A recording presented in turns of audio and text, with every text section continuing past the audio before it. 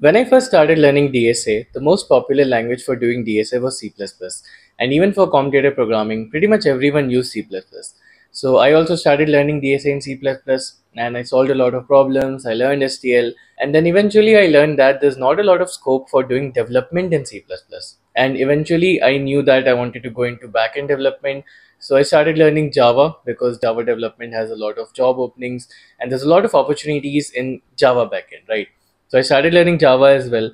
And now once I would go for the interviews of, a lot of companies, a majority of the companies, the interviewer would ask me a DSA question and I'll give the correct logic and I'll start solving it in C++.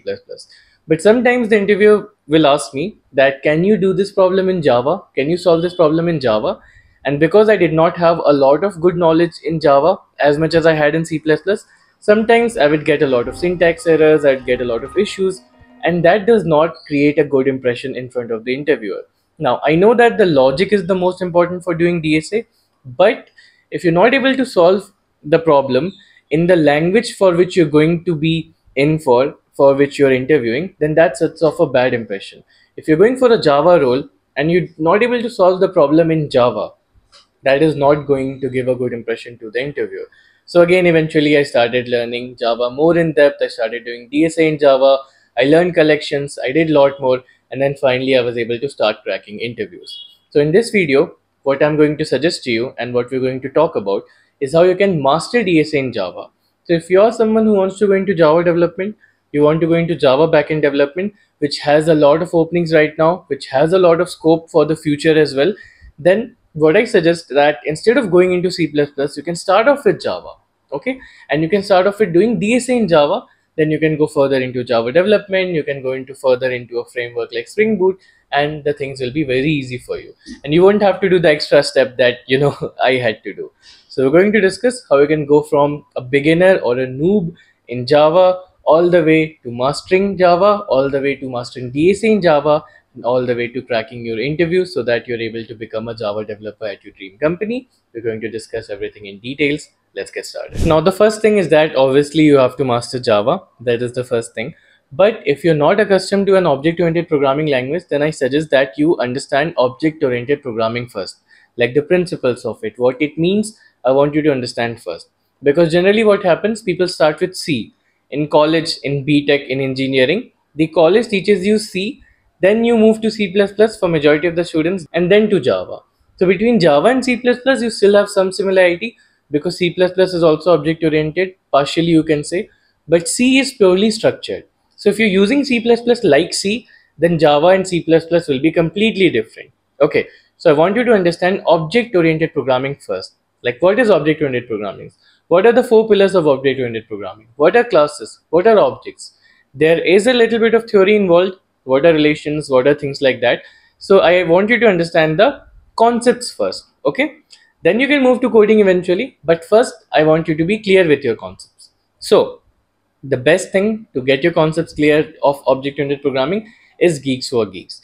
Geeks for Geeks have some amazing articles in which they explain everything very beautifully, and they also explain with code, which you can see in Java.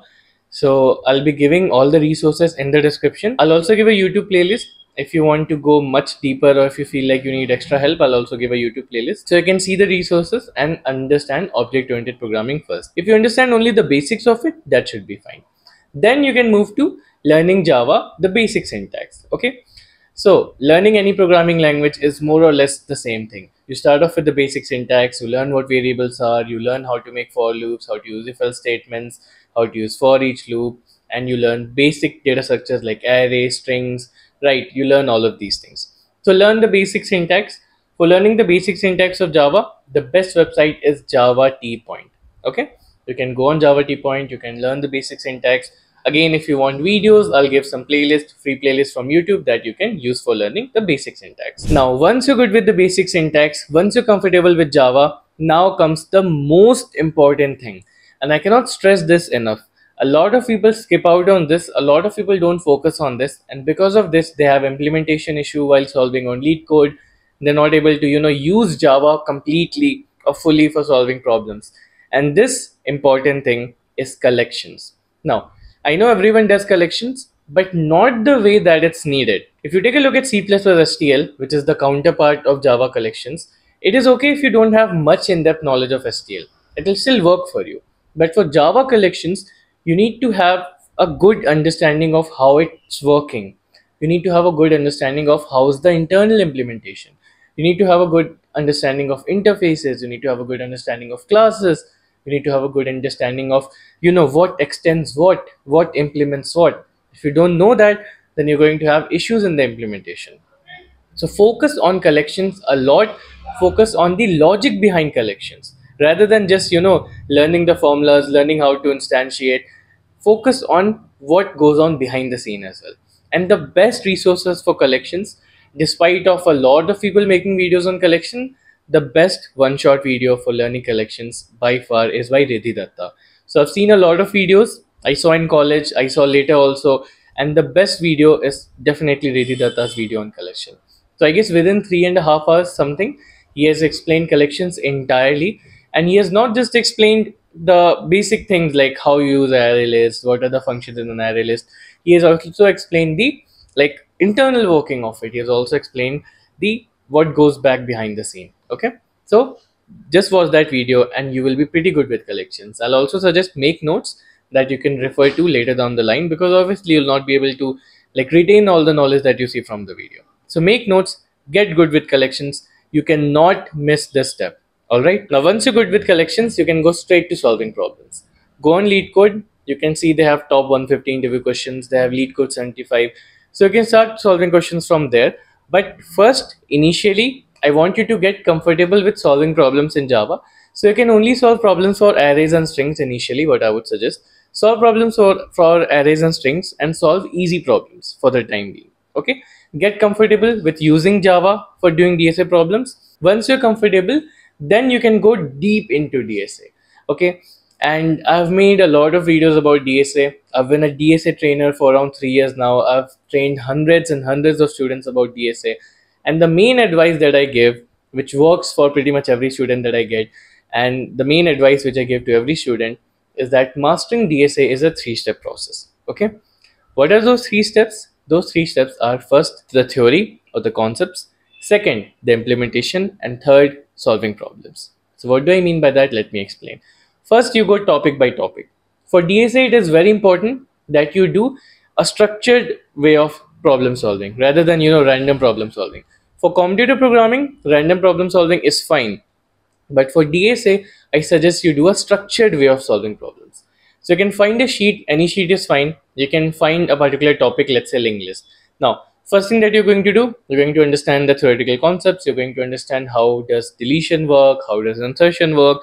You can take a piece of pen and paper, make a linked list, make notes, and then see, with the pen and paper, you can see by drawing how the connection is being made, how the connection is being removed, and understand things, in your head visually. Once you're done with that, once you're able to, draw it out and understand it conceptually, theoretically, the next thing is implementing it.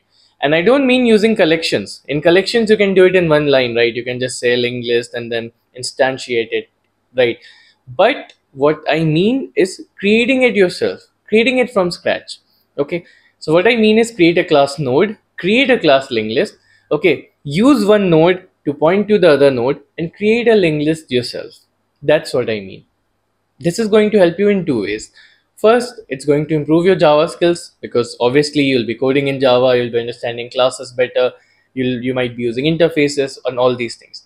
Second, it will help you in the interviews, because a lot of times I've seen in the interview that the interviewer says, don't use collection, implement it from scratch, implement the data structure from scratch. Okay. So you need to be good with implementation. And over LeetCode, you may not find a lot of implementation problems. So even if you don't find questions like that, do it yourself. And if you get stuck, then you have a few websites who have given implementation. Again, they will also be in the description. Everything will be in the description box. Don't worry about that. Okay. Now, once you do the second step, which is implementation, the third step is without a doubt solving problems, which is the most important thing. For solving problems, what I suggest for each topic, this is the ratio you should have. Okay, and I'm saying the ratio, not the number of problems. You can do like this. You can do, say, 3 easy problems for 3 medium problems for 2 hard problems. Okay.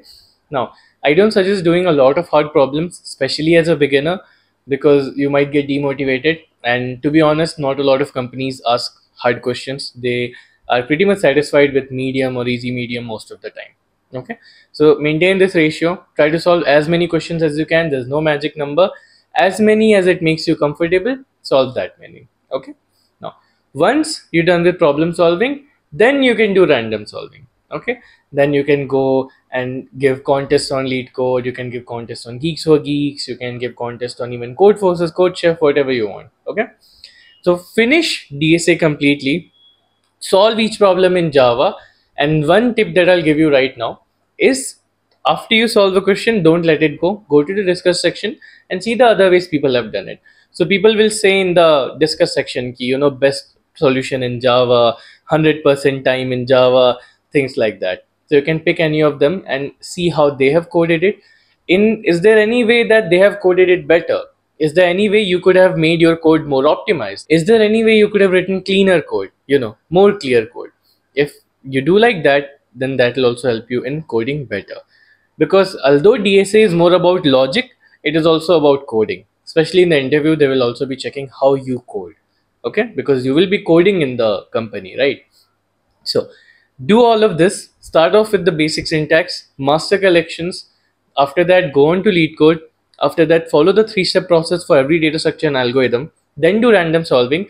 Then you can go into whatever development you want, whatever framework you want. I suggest Spring Boot. And if you want to know more about that, I've made an entire video about how you can become a Java developer.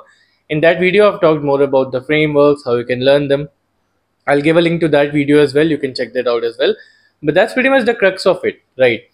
If you do DSA in Java, it will be very easy for you to crack interviews where the role is of a Java developer, because they will still ask you DSA, right? Even if you go for a Java backend role, majority of the product-based companies, they will still ask you DSA. And if you already have a good hand in solving DSA with Java, it is going to help you in both making projects, learning her frameworks, and obviously clearing the interviews as well. So that's pretty much all I wanted to say for this video. If you have any other doubts, if you want to know more about anything, or if you want to make a video on a particular topic, then feel free to leave a comment about that. I'll be sure to get back to you. And that's all. Thank you.